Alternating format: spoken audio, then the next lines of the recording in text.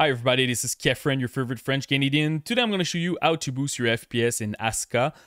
So first of all, I'm going to show you how to improve your Windows. After that, I'm going to show you how to change the DLSS version in the game to have a better image quality.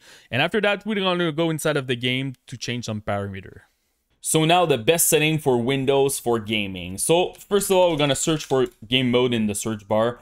Make sure that game mode is activated for the past year. It's pretty good. You're getting a decent performance, and you're going to make sure that all your resources are focused on the game that you're playing. For the Xbox game bar, I still recommend to deactivate this one, causing stuttering, crashing in some games. So I'm not a huge fan of the Xbox game bar. And for the capture, make sure that the background recording is at off, and also the recorded audio is at off.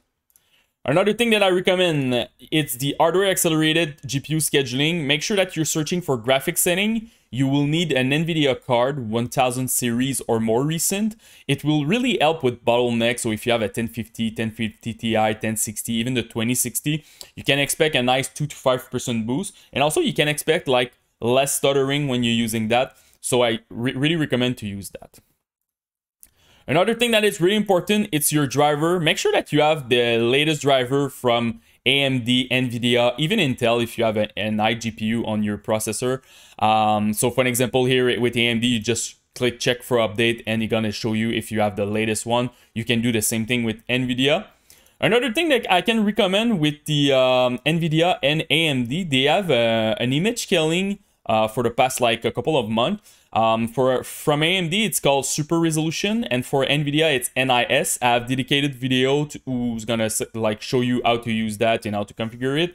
But to explain you quickly what it's about, so you need to enable this. So for example, I'm playing in 2K because my monitor is in 2K. I'm going inside of my game. I lower the resolution at 1080p, and the software will scale it back at 2K. And with this process, I can save 15-20% in my FPS. Also, you can do it if you have a 4K monitor and you want to do 1080p or 2K. You can expect a nice boost. The image quality will not be the same if you compare with native, but in some game it's working very well, and it's very tough to see the difference. So I recommend to use it if you're struggling with your FPS. So if you have an NVIDIA card, just go on your NVIDIA setting, go to Control Panel, open it, go to Manage 3D Setting, and just use pretty much the setting that I'm currently using. Honestly, they're pretty much default. So the first one that you need to change is your low latency mode. If you have this technology, make sure that it's at on. The other one is if you want to lock your FPS. For an example, you have a 170 Hz monitor and you want to stay in your G-Sync range, you just put your FPS here at something like 167, something like that. You want to be under 170 Hz to always stay in your G-Sync range. So if you want to do that, it will do that for all your game. It's a global setting over there. So I'm gonna unlock it, and this is pretty much it. If you have access to the change ECC state, I recommend to uncheck it. This will slow your VRAM, so you don't want to use that. For change resolution, make sure that you're playing native. So if you have a 2K monitor, go with 2K. If you have a 1080p monitor, go with 1080p. And super important, look at your refresh rate. A lot of people are missing this step. They buy a new screen and by default it's at 60. So use the maximum refresh rate that is available on your monitor. The last parameter will be your G-Sync.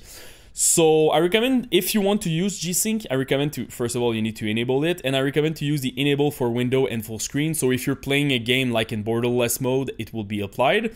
Also, you can select just one display screen depending on whatever. If your second screen is not compatible with G-Sync, you will just push it to one monitor. Me, I'm not using it. I have a 4090 for my GPU, so I just want to unlock my FPS. So in majority of the game, I'm getting 250 FPS, and my monitor refresh rate is at 170 Hz. So I just want to lower my input lag, so that's why I just unlock everything, but it really depends on your situation. So this is pretty much it for NVIDIA. Another thing that I recommend, it's your energy profile. So write energy in your search bar, go to power option.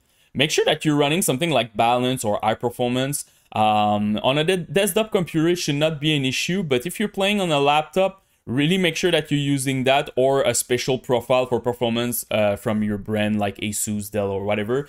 The thing is, sometimes when you plug your PC in the wall, unplug, using it with the battery, sometimes it stay at power saver and you don't want to use that when you're playing a game. So super important to be plugged in and also to use a proper performance profile. Another thing that I can recommend, it's the Intelligent Standby List Cleaner. This is a software made by the guy from DDU. It's pretty amazing, honestly. It will help if you don't have a lot of RAM in your PC. So if you have 4 gig of RAM, 8 gig, 12 gig, after that, you should be fine. Windows is doing the job properly. So it will free memory and it's gonna make sure that it optimizes your standby list. So what I recommend normally, it's look at your total memory here. In my case, it's 32. Just divide it by 2. So for me, it's 16. Just press start and it will run automatically. And you just lower the software like that. And you're going to make sure it's optimized. So it's a really good software. And also it helps a little bit with stuttering. So I really recommend to use that. One last thing is I have dedicated video on my channel about overclocking CPU, overclocking GPU, depending on your brand and stuff. And it's pretty good because there are basic overclocking guide. I don't touch voltage, so it's pretty safe. You can expect sometimes 2%, 10% boost in your FPS depending on your thermal, depending on your component. But it's something that you need to look at too if you want to optimize your PC for the best performance. So now let's go inside of the game. So before going inside of the game, the first thing that I want to show you, if you want to use DLSS, I really recommend to download the DLSS swapper and swap the DLSS version of Aska. By default, I think it was 3.1.1. So you just click on it, you download the latest version of DLSS and apply it. So now you're gonna have like a better image quality with this one. So now let's go inside of the game. So first of all, window mode, I really recommend to play this game in full screen. All the other mode, I had like some drop in my FPS and also it adds some kind of input lag. Resolution, go with 1440, go with your native resolution. So in my case, it's 1440p at 240 Hz. I saw some weird bug over there. When I launched the game for the first time, I had like 60 Hz over there. So make sure also that you have your proper amount of Hz. Always uncap my frame rate. You can cap it if you have some thermal issue, you're playing on a laptop or something like that. A laptop with like a 60 Hz monitor. Sometimes it's good to lock your FPS. If you want to use the DLSS in this game, you need to activate the dynamic resolution. And the weird part, the profile doesn't do much. You really need to change your slider over there, the dynamic resolution scale. So I recommend to go with 70% with DLSS on. So after that, the upscaling with DLSS, your image will look pretty good and you will have a nice like 8 to 10% boost in your FPS.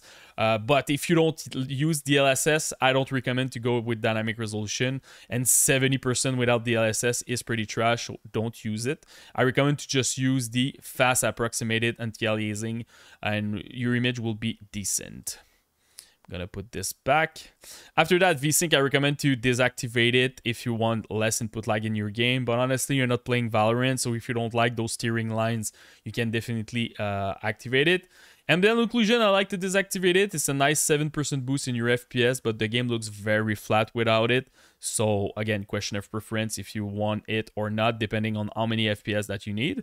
Grass render scale, I recommend to go with 1/4 like this in the scale, but honestly, if you have a decent computer, mid over there should be fine. But if I compare maximum to 1/4 like this, you can expect a nice 6% boost in your FPS.